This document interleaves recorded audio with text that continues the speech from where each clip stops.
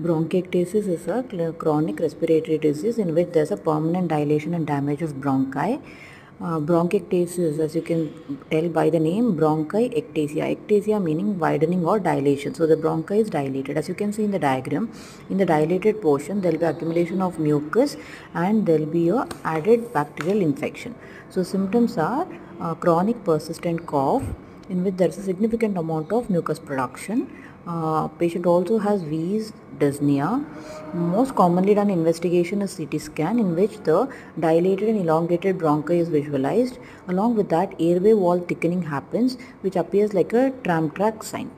The causes are chronic infections due to cystic fibrosis, pneumonia or HIV, or sometimes recurrent respiratory tract infections, particularly during childhood, can predispose to bronchiectasis.